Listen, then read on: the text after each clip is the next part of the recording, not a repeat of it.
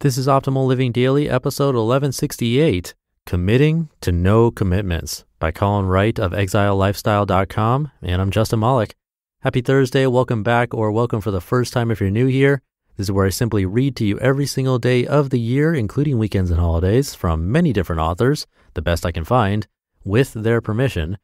And before we get to today's post, this episode is brought to you by XIQ Notecast. Notecast is a revolutionary app for podcast listeners like you.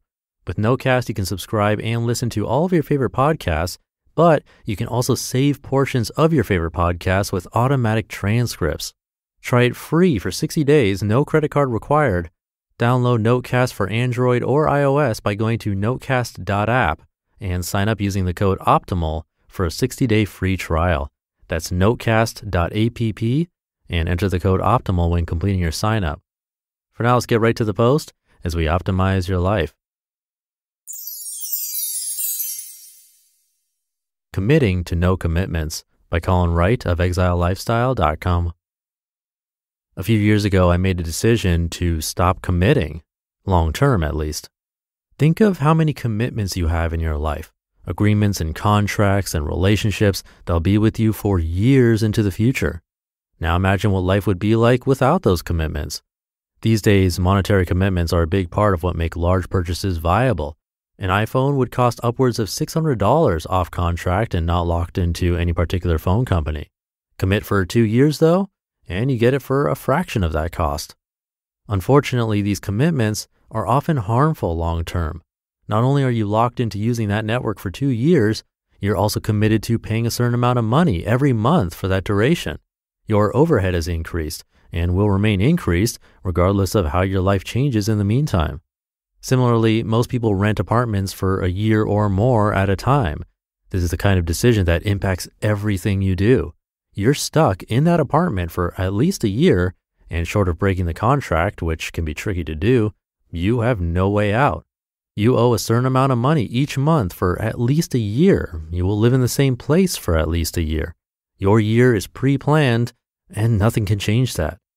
If you want to scale down, perhaps make less income for a spell, but take more time for yourself, you can't because you've committed to paying a set amount of money every month.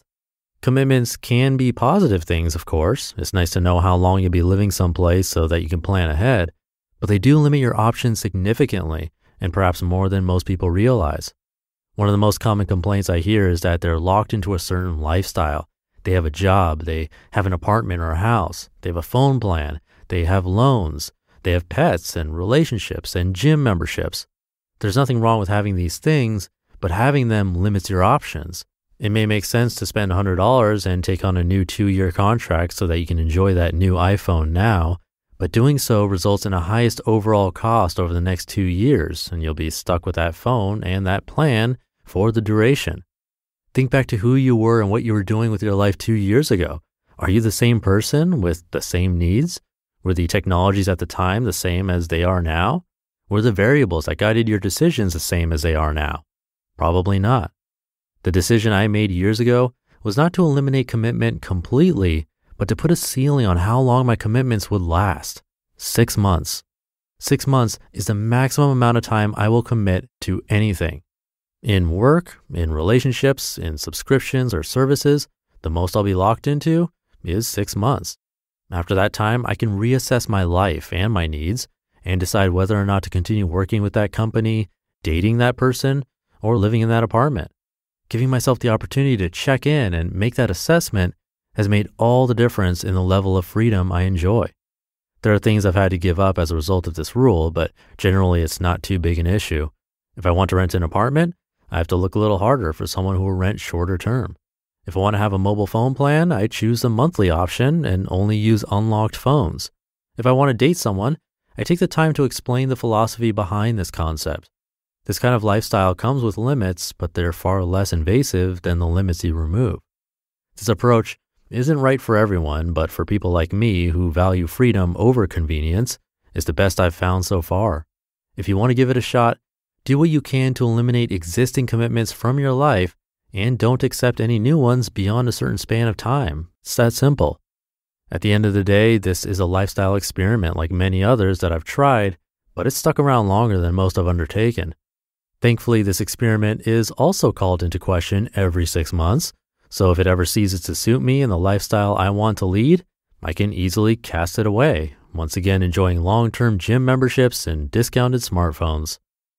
Update February 17th, 2017. I don't do this anymore. Not formally, anyway. Though I do still recoil a little from commitments beyond a certain period. I'm currently renting an apartment in Kansas, and it's the first flat I've rented for longer than 6 months since 2009. I hadn't yet written my book, Some Thoughts About Relationships, when this post was first published, so people didn't fully understand my comment about checking in when it comes to relationships. The idea is to ensure everyone involved has the opportunity to check in with themselves and see what's changed and whether the relationship still makes sense within that context. In most cases, it probably will. But if not, it's beneficial to have a preset opportunity to establish that and to really take the time to ask yourself that question and know that the other person or people will be doing the same.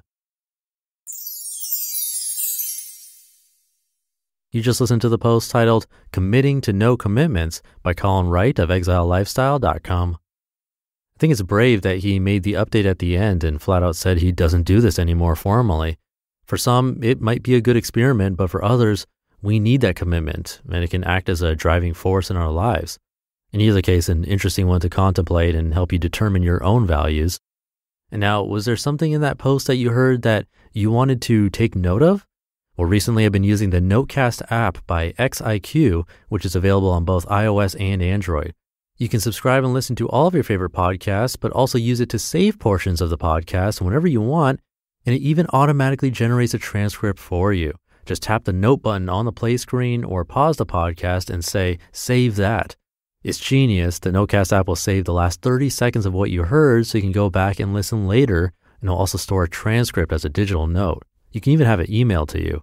It's a super clear podcast app, easy to use.